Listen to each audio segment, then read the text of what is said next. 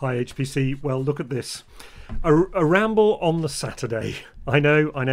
It's called 40 Days of Faith, and there are 40 days of Lent, if you don't count the Sundays.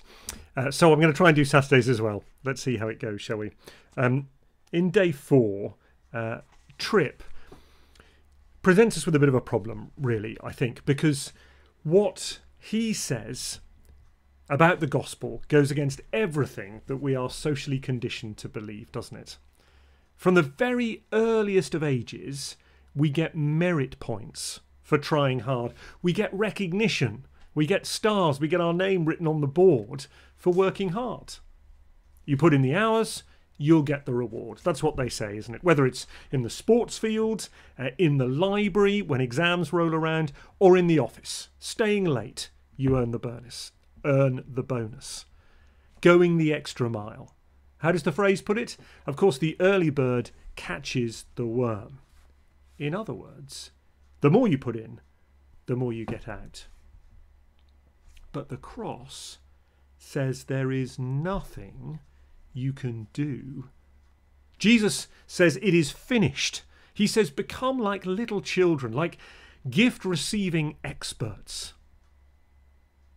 And then he calls us to come and take the gift that is freely offered. As Tripp puts it, what needed to be done, Jesus did. The work is complete. And then he points us to Luke chapter 1, just towards the end. What is known as the Benedictus, if you're an Anglican. This Spirit-inspired proclamation from Zechariah gives us a beautiful and powerful picture of the gospel. Now, we often distill the gospel down into a message of God forgiving our sins, justifying us, if you want to use the technical term, because of Jesus' work on the cross. And that is true, and that is precious, and that is great news. But Zechariah's song, along with actually other parts of the Bible as well, show us that the gospel is much more fully orbed, much more comprehensive than just that.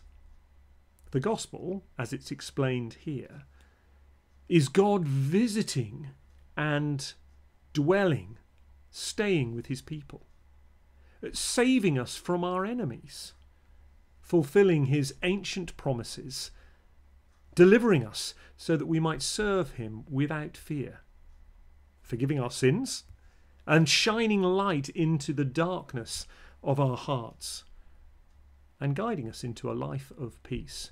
The gospel is full of mercy. You know mercy, don't you? God not giving us what we deserve, not giving us what our sins deserve. But even more than that, it's full of grace, with God giving us countless gifts and his own presence as the very greatest of those gifts.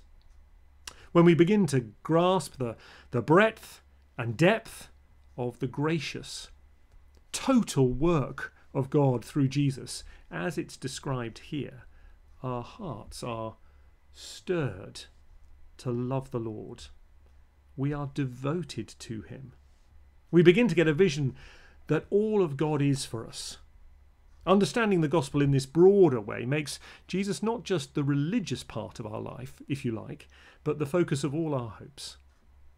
We should meditate regularly on the fullness of this salvation, on all that Jesus is for us and has done for us. Let me pray. Gracious Lord, I'm so sorry that we strive and struggle thinking that we can add something to Jesus' perfect life and to all that he's given us. Show us, I pray today, the fullness of your gospel blessing to us and enable us to rejoice in it. We ask in Jesus' name. Amen. No rambling tomorrow. It's a Sunday. See you on Monday morning.